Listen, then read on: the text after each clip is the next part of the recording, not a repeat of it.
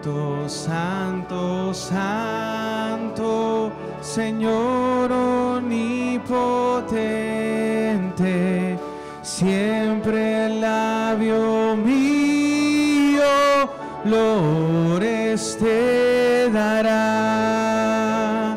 Santo, santo, santo, te adoro reverente, Dios en tres personas, bendita Trinidad. Holy, holy, holy, though the darkness hide thee, though the eye of sinful man thy glory may not see. Only thou art holy, there is none beside thee, perfect in power, in love and purity. Santo, santo, santo, la gloria de tu nombre. Vemos en tus obras, en cielo, tierra y mar. Santo, santo, santo, te adorará todo hombre, Dios en tres personas, bendita Trinidad.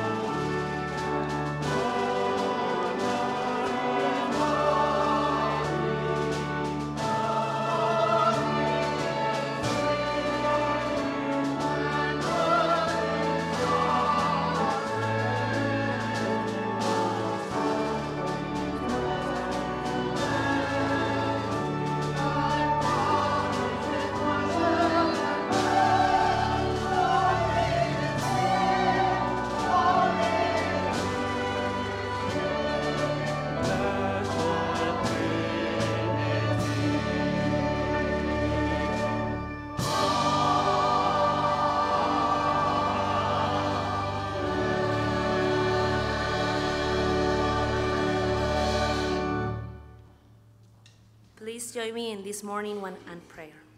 Amado Dios, nos reunimos en este lugar santo para adorarte y expresar nuestra gratitud por las bendiciones que derramas en nuestras vidas cada día. Te damos gracias por la comunidad de fe que nos rodea, por el amor incondicional que nos ofreces y por la oportunidad de servir a los demás. En tu nombre, Jesús. Amén. We are gathered here on this joyful day, so let us pass the peace of Christ and greet one another in love.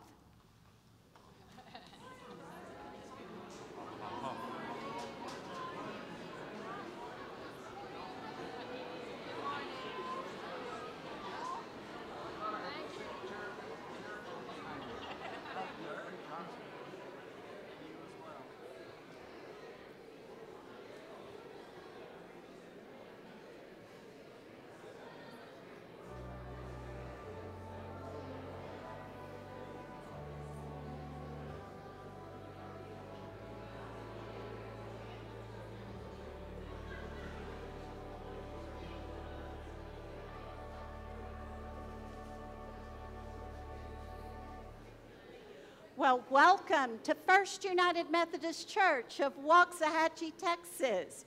Bienvenidos a todos a la primera iglesia metodista de Waxahachie, en Texas. We are so glad to have everyone gathered in our sanctuary and those who are joining us online.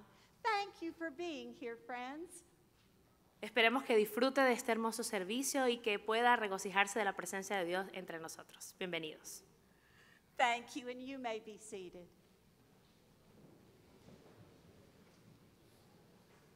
We come to the time in our beautiful service when we pray together. And the memorial candle burns in remembrance of Edwin Farah. We had a wonderful celebration of his life here yesterday. And so please keep his family in your prayers. Let us pray. Gracious God, you are the Lord of new beginnings. In the wisdom of Christ, you make all things new.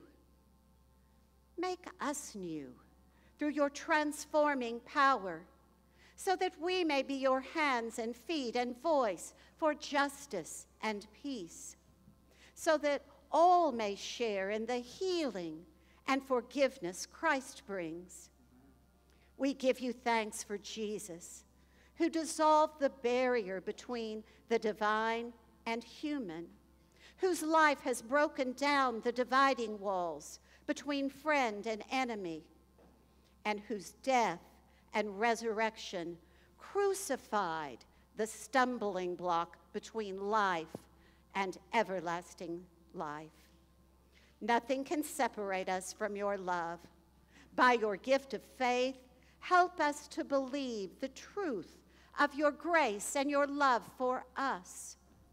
By the power of your Holy Spirit, keep us in your steadfast faith and love, that through your grace we may proclaim your truth with boldness and minister in your name with justice and compassion. When hatred seems to be the answer, help us to offer better solutions. Where unforgiveness is the motivation, help us to offer preemptive love. When the world seems broken beyond repair, send us forth to mend in love and grace. We pray all this in the name of our Savior, Jesus Christ. Amen.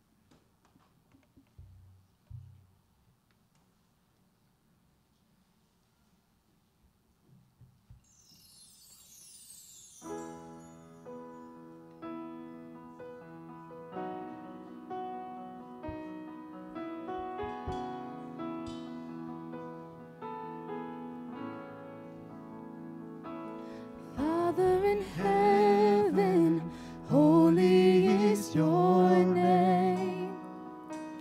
Your kingdom come, your will be done on earth as it is in heaven.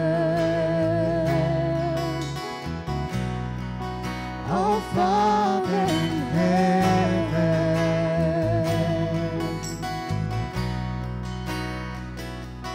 lead us now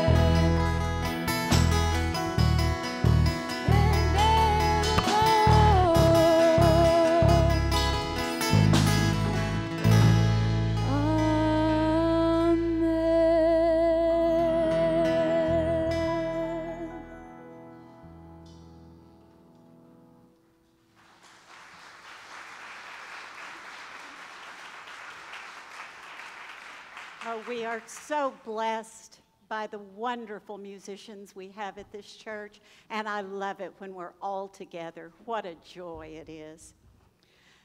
In Acts 20, the Apostle Paul reminds us of something important Jesus said about giving. Jesus said it is more blessed to give than to receive.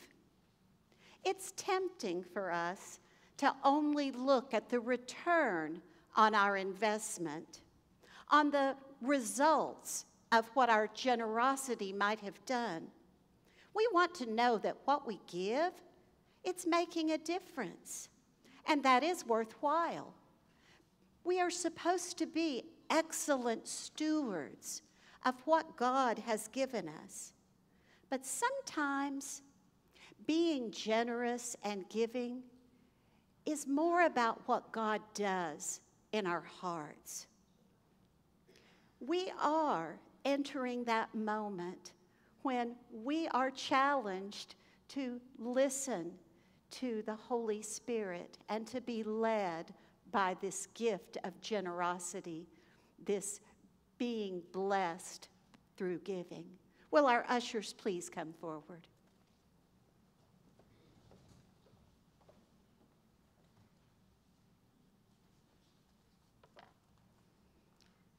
Will you pray with me?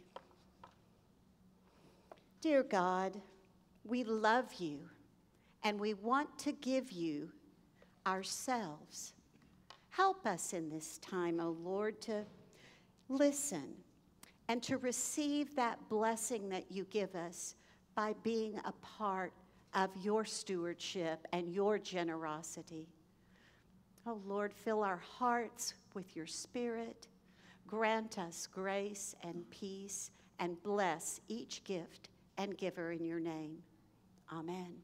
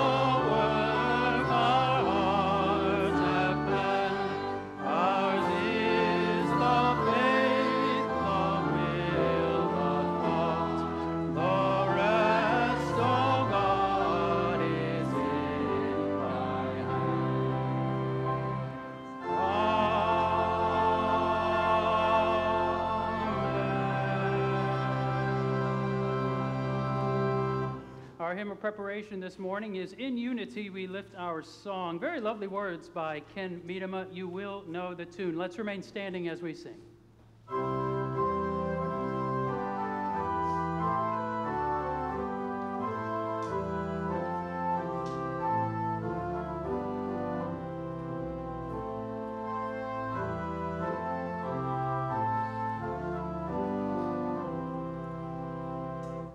In unity we lift our song of grateful adoration. For brothers brave and sisters strong, what cause for celebration? For those whose faithfulness has kept us through distress, who shared with us our plight, who held us through the night, the blessed congregation. For stories told and told again to every generation, to give us strength in times of pain, to give us consolation, our spirits to revive, to keep our dreams alive when we are far from home and evil seasons come.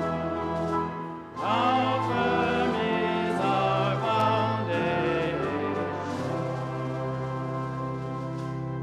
For sacred scriptures handed down, of blessed trust and treasure,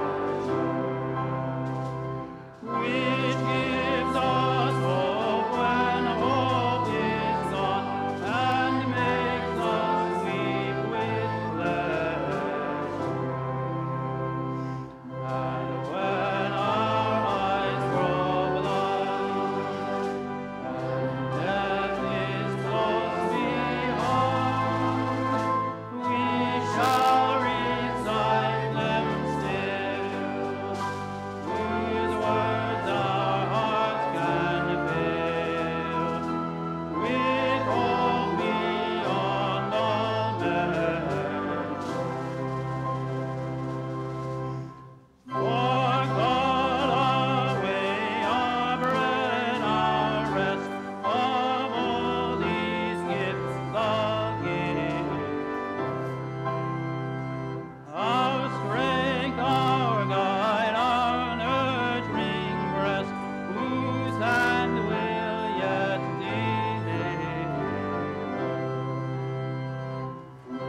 keeps us till the day when night shall pass away, when haze and fear are gone, and all our work is done, and we shall sing forever.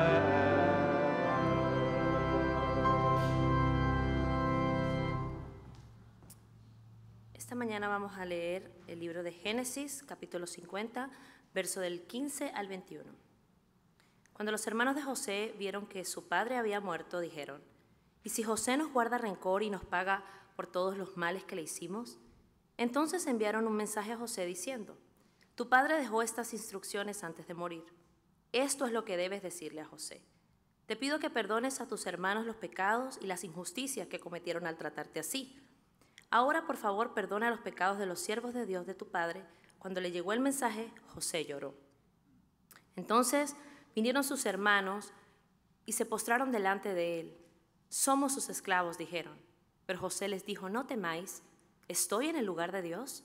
Vosotros pensáis hacerme daño, pero Dios lo encaminó a bien, para lograr lo que ahora se hace. Proveeré a ti y a tus hijos. Él los tranquilizó y les habló amablemente salvación a sus vidas. Así que no temáis, yo te seguiré cuidando a ti y a tus hijos. Esta es la palabra de Dios para el pueblo de Dios. May God add a blessing to the reading, hearing, and receiving of these words. Please be seated. What a joy it is to have our bishop here today, Bishop Reuben Sines Jr. He's a native of South Texas and a lifelong United Methodist. He served congregations from Dallas to El Paso, and his congregation in Edinburgh was the largest Hispanic American church in the United States during his tenure there. He's planted 11 churches, and he served throughout leadership in the United Methodist Church. And we are so thrilled that he was named our bishop, and he has many, many churches, many pastors that he shepherds. And so for him to come and give us this special service, we are so thankful. Will you join me in welcoming Bishop Sines? Bishop. Thank you, Val. Good morning. The peace of Jesus Christ be with your spirit. It's such a joy to be here and to pinch hit for your pastor, Kevin Tully, this morning. He asked me to preach because he was going to be away, and so I have a meeting with the clergy and laity this afternoon just to talk about where we're going as a United Methodist Church in Texas. So if you have time this afternoon, you're welcome to come by at 3 o'clock. I think we're meeting in your beautiful fellowship hall. By the way, you have a beautiful church, and as I did my research, I learned about your ministries. For example, like the backpack ministry, where you send food with children who are food insecure and they have something to eat over the weekend, and the way that you serve the community. And I saw also your campaign for a building for all, which means that you have an eye not just for yourselves, but for the community where God has planted you. One of the things that you're known for in the community is your service, the way that you reach out and serve others. I think you're having a WOW event, is that correct, Val? Where you're getting together with other churches to meet the needs of the community. And so these are things that make the heart of God sing. And speaking about singing, what a wonderful music ministry this church has. From the brass wind persons to your director to the choir. I turned around and I told the choir, I thought I had cherubims and seraphims singing behind me when you sang. And it just makes this place holy, and we can experience the presence of God. This is a special place where we know we're going to encounter God in a new way this morning. Bienvenidos a mis hermanos de Alfa.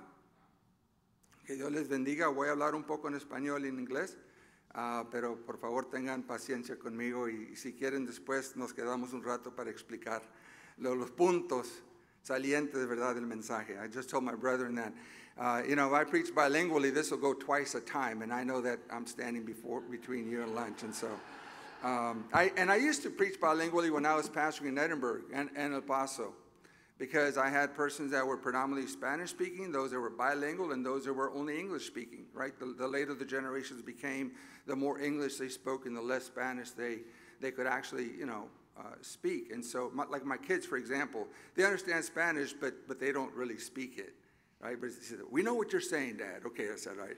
So they'll check me on that. But it's very frustrating for people that are bilingual to have a back and forth in English and Spanish, because you get it the first time. There's no need for the second. So I get it. So I'm gonna keep it mostly in English today, although I could do it both ways. But I might, if I have some Spanish, it's just to bring my brothers and sisters in. It was great to see the Modern and the Alpha worship team here today. And it's beautiful to see what you're trying to do, what God is leading you to do. I'm going to read the scripture again in English, because I think it's important that we get it in our ears.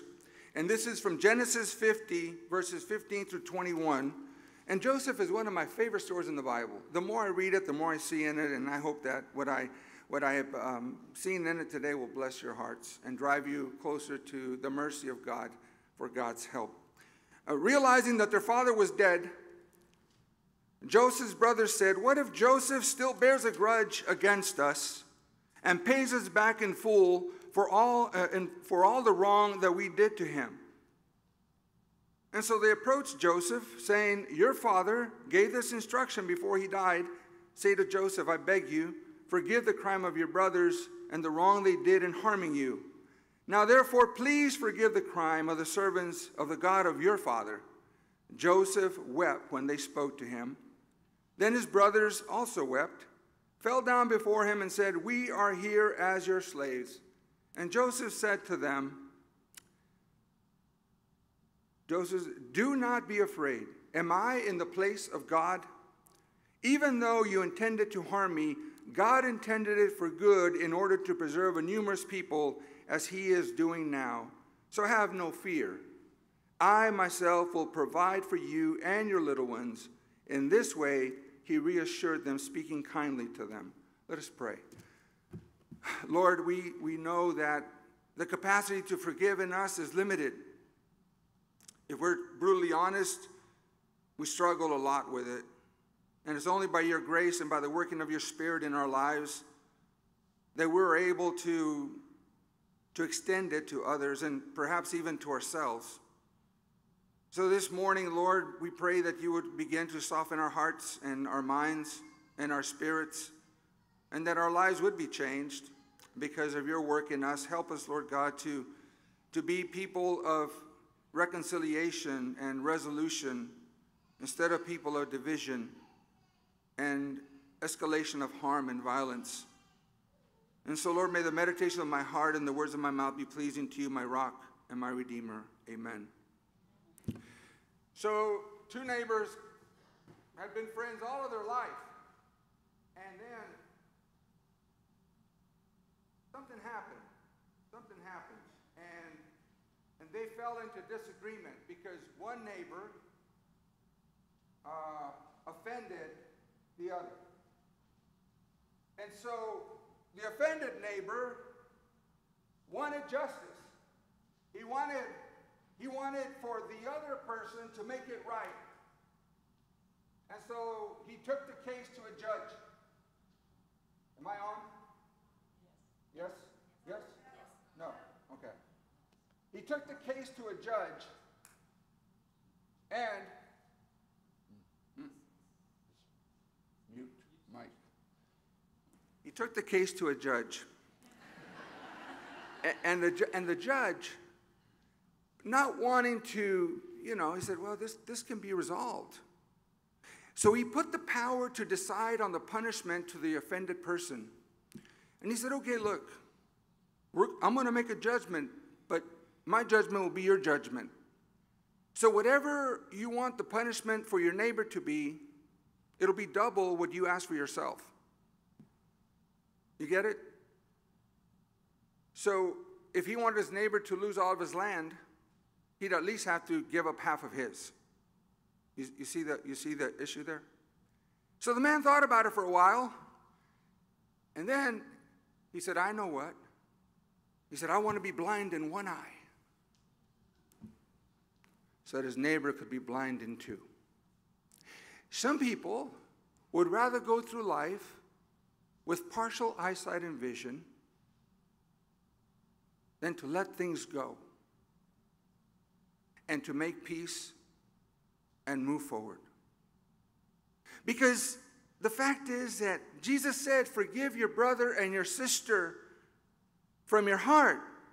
Okay, but where's the fun in that? Where's the fun in that? As a culture, we delight in revenge stories. We love to see revenge. We love to see vigilante stories when people take matters into their own hands and exact justice for the wrongs that they have suffered. Barnes & Noble has a list of the best revenge stories in literature. I looked it up. The Iliad, for example, by Homer, is the granddaddy of all revenge stories. Everybody's seeking revenge. Even the gods are seeking revenge on each other. Carrie by Stephen King is a story of a bully teenager who gets brutal revenge on her peers at prom. Hamlet by William Shakespeare revolves around Prince Hamlet of Denmark's quest to avenge his father's murder. True Grit by Charles Pruitt is about a relentless 14-year-old girl who will not stop until she avenges the death of her father. The Count of Monte Cristo by Alexandre Dumas is about Dante's executing revenge against those responsible for his unjust imprisonment. And it goes on and on and on. Not to mention the John Wick movies. Anyway. And then there's revenge in the Bible. Samson wanted revenge on the Philistines. He said, God, just give me the strength one more time to destroy all these Philistines. Jezebel swears to kill Elijah to take revenge upon him for killing her prophets. The disciples are walking through Samaria and they tell Jesus, shall we call fire down upon these people to destroy them for rejecting you? Everybody wants their peace. Everybody wants to get others to get theirs for the harm that they've experienced. Peter's question, Jesus, how many times must I forgive my neighbor? 7 times? I think behind that question was, how many times do I forgive them before I can be justified in retaliating? I think that's the real question behind the question. When can I start to get even after all this injustice? And Jesus says 70 times 70. 7 times 70. Forgiveness has a power to mend shattered friendships and relationships and transform lives for the better. But it's so hard. It is just so hard because we have a tendency to hold resentment and anger and the need for revenge. And it affects our spiritual and emotional life, and it's harmful to our relationships. It's toxic to live bitterly. It affects our relationship with others and affects our relationship with God. And it spirals us downward. But forgiveness opens up new possibilities for growth and resilience and compassion and faith and harmony and trust in God. And today's story about Joseph could have easily been another revenge story in Genesis, because Genesis is full of revenge stories. We have Cain and Abel, for example, right? We have the brothers and Noah's sons, and we have Abraham and Rachel and Rebecca and all those stories about favoritism and jealousy and waiting plotting until they can get back at their brother or their sister or their parent. It all goes on and on and on through Genesis.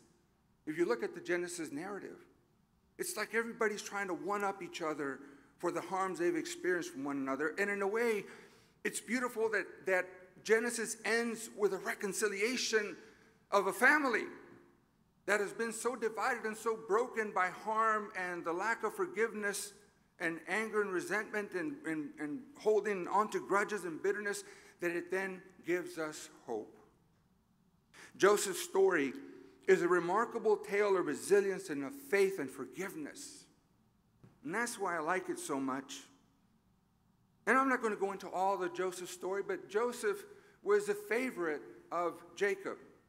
And he had 10 other brothers, older brothers, who resented Joseph for being the favorite. They didn't like it, that he was dad's favorite. I know some of you don't know what that feels like. My kids, whenever they contact my wife, they always get her phone and take a picture of themselves and then put on their call, your favorite son, your favorite daughter. And so they're always, for Mother's Day, they're always trying to beat each other to the punch. At 12:01, the phone will start ringing. Mom, this is your favorite son. Happy Mother's Day, or whatever. And so they're always playing. My brother and I, for example, when I go to my parents' house, I have my wedding picture, my brother's wedding picture. And I'll go there, and my brother's wedding picture will be at the front of the hallway, and mine will be at the back. Well, I'll take mine from the back and put it in the front and move here to the front. And so I know when I've been gone from home, because there's my brother's wedding picture, and mine's at the end of the hallway. So that's not going to happen. So Joseph has an issue because his brothers, they can't stand him. They despise him because he gets all the special privileges while they get all the hard work of watching the goats. So eventually, the brothers see an opportunity to put Joseph in his place. So first they think about killing him. And then Reuben intervenes. I think Reuben in the Bible is probably the most important person because he saved Israel and Jacob and everything else. But anyway, they decide to sell him. and he gets sold as a slave. He's humanly trafficked. He's sold as a slave. He gets accused falsely of seduction, gets put in prison, stays there for 3 years, becomes steward of everything, interprets dreams. The Pharaoh calls him up, puts him in charge of the whole land of Egypt, and now he becomes a governor. He becomes a secretary of state for Egypt, and now he's in a position of power. And he has saved grain for 7 years, and now of plenty, and now comes the 7 years of famine, and the whole world is starving to death. And Joseph's family decides we better go to Egypt to go get some food because we're going to starve out here. So his brothers go out there to Egypt, and they get to Egypt, and Joseph sees them and recognizes them, but they don't recognize who Joseph is because Joseph is dressed like an Egyptian, he talks like an Egyptian, he walks like an Egyptian, and he looks like an Egyptian. And Joseph has completely acculturated himself to Egyptian life, and his brothers don't even know who he is. And Joseph has the opportunity to really exact revenge now, because he has the power. And so at the beginning of the story of the re-encounter, Joseph deals very harshly with them. He treats them badly, and he calls them spies, and he tests them, and he makes them go through a lot of pain and suffering. And his brothers are thinking, oh my God, this thing that we have done to our little brother back so many years, now we're being held accountable by God. And so they're suffering. His 10 brothers are just in terrible pain because they're carrying around the guilt of what they've done for all these years. And eventually Joseph reveals himself to them and says, you know what? You all meant it to harm me, but God meant it for the good, to save your life and the lives of many. And so Joseph relocates them in Egypt. But then there comes a time when the father dies.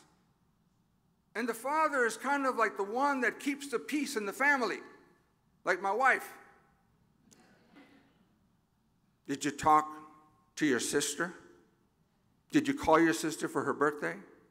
And when she hears that one brother or sibling there's been an offense, she intervenes to make sure that everybody's in harmony, right? She'll tell me, your son texted you. Did you text him back? I said, oh, no, I've been on the road all day. I just don't have time for that. Did you see the Snapchat? And did you respond to the pictures of your granddaughter playing soccer? I said, oh, I did it. You better respond. I said, now I have to respond all the time, Mama. And so Maya is the one that kind of keeps everybody together. And so it's like as if Maya's gone one day, who's going to have that responsibility? All of a sudden, Jacob's gone, and the brothers are saying, uh-oh. Was he really restraining himself from getting back at us when Dad was alive? But now that Dad's gone, are we in trouble? Is Joseph going to exact revenge on us for all that we did to him? So now the brothers have already been forgiven, but they've been carrying around the guilt, and they can't forgive themselves all those years.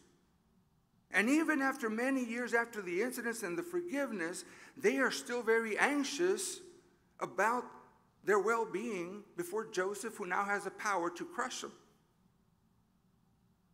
And so this internalized guilt and lack of receiving forgiveness and reconciliation is festering throughout their lives.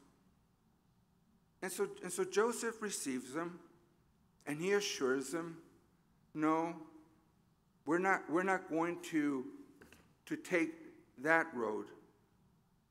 You are forgiven. I'm not holding what you did against me. Because Joseph has the ability to hold harm done to him against the bigger backdrop of what God is doing. So it's not just about him and his experience. Joseph sees what is happening, what has happened to him as part of the providence of God. Part of the provision of God to even use that horrible episode. And I think God would have gotten Joseph to Egypt one way or another. It just so happened that this happened, so God intervened and made it well again. That's what Romans says. All things work together for the good to those who love God and are called according to his purposes. All things. And so Joseph is really saying that for the first time. This is horrible. What you did to me was horrible. But look, God turned it into the good. And yes, I could have taken my power and vanquished all of you. But that would not bring wholeness. And that would be only temporary. And so Joseph here reconciles again with her brother and reassures them, there's nothing between you and I. Live in peace. I'm going to take care of you and your families. Go back.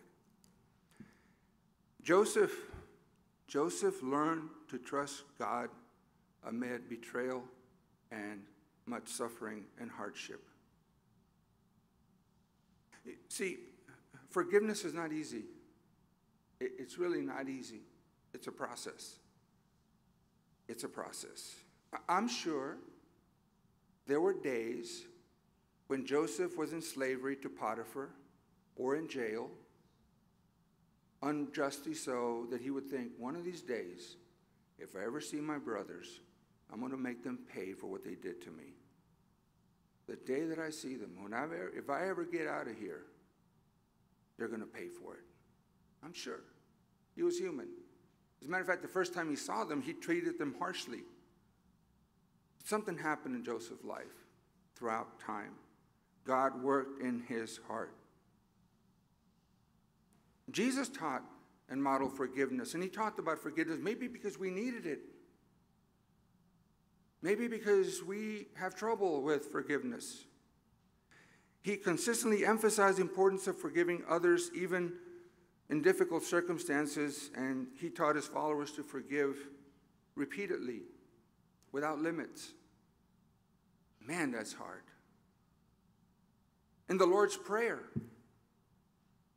God, forgive me of my trespasses as I forgive those who trespass against me. That's our prayer. When people said, teach us to pray, forgive me, God, of my trespasses as I forgive those who trespass against me. Jesus was getting at the heart of what it means to reconcile and restore broken relationships. The parables of forgiveness, who can forget the prodigal son? That the young son said, Dad, when are you dying so I can get my inheritance? Because I'm getting tired of waiting for you to live, to die. So if you died sooner rather than later, I could get your inheritance, then I could do with it whatever I want to. And the father said, you don't have to wait until I die. Here's half of it, son. Oh, thanks, Dad. See you later. Goes and blows it all and then comes back, and what does the father do? Runs to embrace him, receive him, and throws a big feast. That's a parable of forgiveness and love and mercy. And of course, you know, it's not just about forgiveness, it's about reconciling. Jesus says, hey, if you got something against your brother or sister, go and ask for forgiveness and then bring your gift to the altar. When Jesus reconciled Zacchaeus, he not only forgives him, he restores him to the whole community and makes the community whole again that was broken. And of course, Jesus demonstrated forgiveness through his own actions. When he was crucified, he said, Father, forgive them, for they don't know what they do. They don't know what they do. And he showed compassion and forgiveness to those responsible for his suffering. I see a lot of hurt. I see a lot of harm. Somebody asked, why do you need bishops? To keep people from killing each other. I've been involved in more conflict than I care to imagine. I never thought that ministry was going to be about this. I never thought it would be. But I've seen so much harm and division and pain and loss. And when I get complaints, for example, I get plenty of complaints. I said, whatever happened in the local church, it winds up at my desk most of the time, in Kansas and Nebraska and now here. If it's not resolved at the local church, it just escalates. My main goal is to see how can we achieve forgiveness and reconciliation and a just resolution so that we can move on. The first goal is not to find culprits and destroy them. It's to restore so that healing can be experienced in the life of our church. And here's the truth. We don't generate forgiveness. I mean, I guess we could. But there's some forgiveness that we need God's help, or we just can't do it. And I think this is the work of the Holy Spirit in our lives, the Spirit of God. It's a gift of the Spirit that helps us in our weakness. You see, because forgiveness breaks the cycle of hatred. It breaks a cycle of harm, and it requires humility, but it also repairs division. It enables us to stop carrying this burden around of resentment and bitterness and anger and grudges with bitterness, to focus our lives on things that really matter and let God be God. It brings us inner peace. Instead of having to wake up at night just thinking, how am I going to get even? How am I going to get even? How am I going to get even? And as I see this world, and I see people nursing past grievances with no solution or resolution or desire to be resolved, everybody has been harmed by everybody else. We as a church have something to say. We as a church have something to say. And it is a life-giving, life-changing, world-transforming message. Now, don't get me wrong. Don't get me wrong. Forgiveness is not weakness. I wish it were. I wish forgiveness were cowardly, but it's not. It is spiritual and emotional strength that requires maturity of character. That's what it is. It's Christian maturity. It's not weakness. It's not being a doormat. It takes spiritual maturity to take control of your own self and say, I choose not to be a victim, but to move on with my life and invest myself in things that really matter and make a difference in the world and make me whole. Refraining from retaliation requires immense self-control. Immense. Look at Jesus. He could have called down 1,000 angels and just wiped out everybody. But he restrained himself for the sake of our salvation. It takes tremendous amount to restrain when faced with adversity and when faced with harm and with pain. Taking the path of reconciliation gives an example to people that might not know any better. When they see the way we handle it, they say, oh, okay, so there is another way of doing this, not just the way of the sword. It inspires others towards peaceful resolutions instead of aggression and hostility. Our actions speak louder than our words, and how we handle opportunities without resorting to revengeful tactics can help other people do the same in their lives when they come up against it. So, one of the lessons of Joseph's story is that true strength does not lie in retaliation, but in exercising restraint and trust in God. And God's Spirit gives Joseph the power to choose peace over conflict at every step. It opens possibilities, new possibilities, for us, for others, for our world, to bless the world with peace, and to show the world that there is another way. I really appreciate that the Genesis narrative ends with a reconciliation of the family.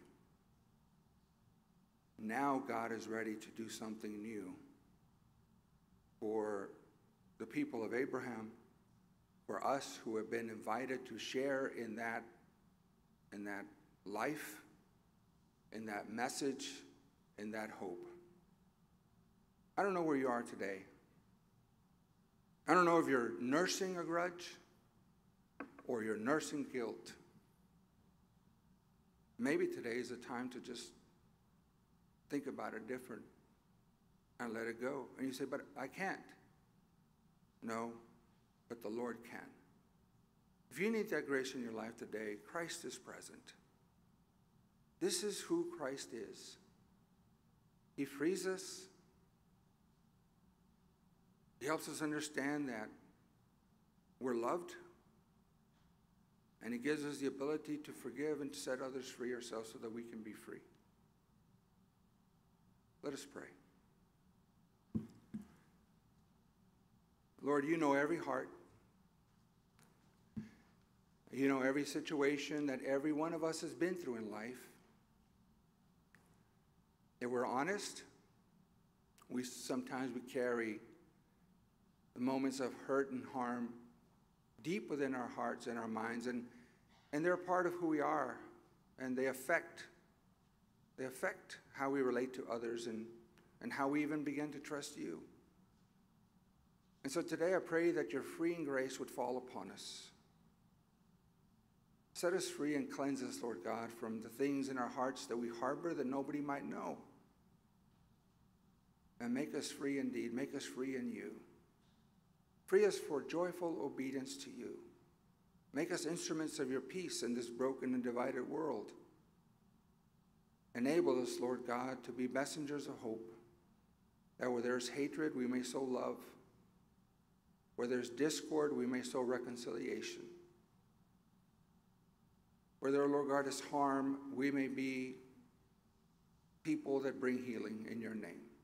Bless this congregation. Help it to be a healed and a whole church for this community and for the world around us. In Christ's holy and healing name I pray. Amen.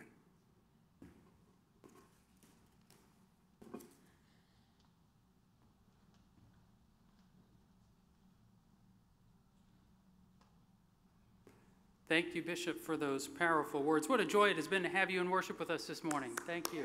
Thank you. I'd like to take a moment just to thank all the musicians who are with us this morning, from Alpha, from Modern, the Chancel Choir, the Wind Ensemble. Our organist has a killer postlude, by the way. You might want to stick around for that. Our closing hymn this morning is number 368 in your hymnals, My Hope is Built. Let's stand and sing together, church.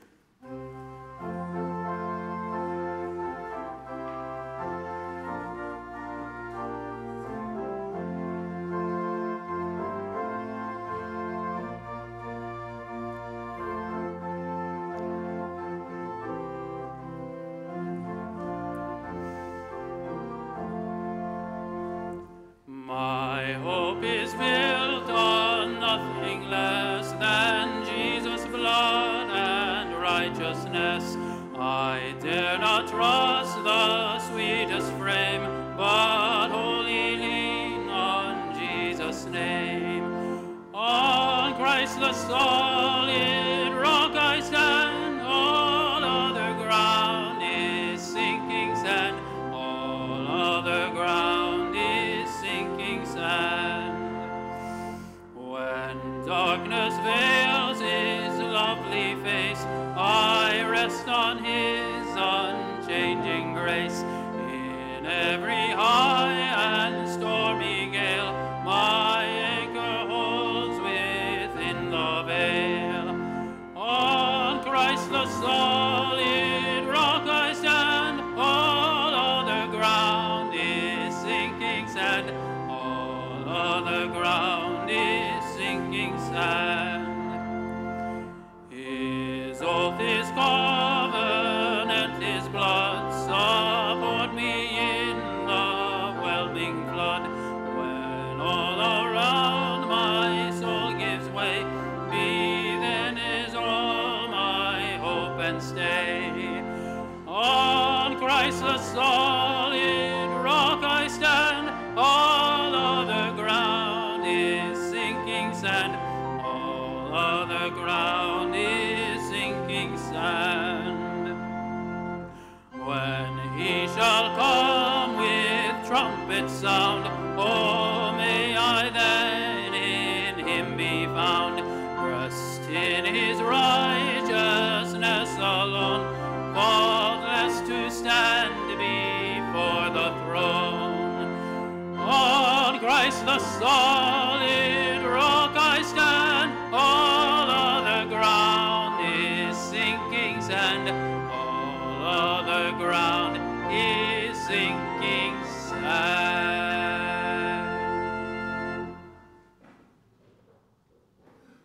As we leave this place, what is our mission?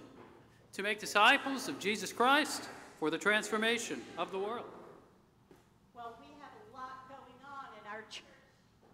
Let me try that again. We have a lot going on in our church in the next couple of weeks, and I want Matt Authier to please come up to the pulpit and tell us a little more about WOW and what we should be doing, because we are going to go and combine with 8 other churches in our town and go out and spread worship and do work projects for lots of folks. And this is our 11th year, I believe, that we've been doing this. So, Matt, if you'll come on up. I already snuck up behind you, Val. You're Sorry. Up there. Go ahead, Matt. You're very sneaky, Matt. I am. My favorite phrase in Scripture is from Matthew 28. It's part of the Great Commission, where Jesus starts by saying, "Therefore go." My name is Matt Authier, and I'm part of the leadership team with WOW, and this is my 9th year to be part of that leadership team. And it's by far my favorite Sunday each and every year, where we get to take the love of Christ outside of our building and into the community. And I can always tell when we're about 2 weeks away because David Linguist and Robert Harrell start to get really nervous. And if you look at the sign-ups, there's some reason for that ability to be nervous from them. David's not here, but he wanted to just highly encourage you guys. There's a part in your bulletin with a QR code.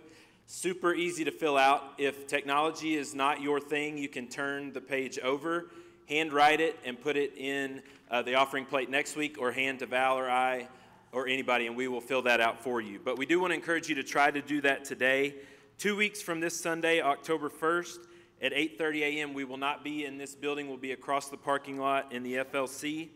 As part of WOW, so far we've got almost 20 project sites, just under 10 worship sites, and we need 800 breakfast tacos. That's where Robert gets really nervous.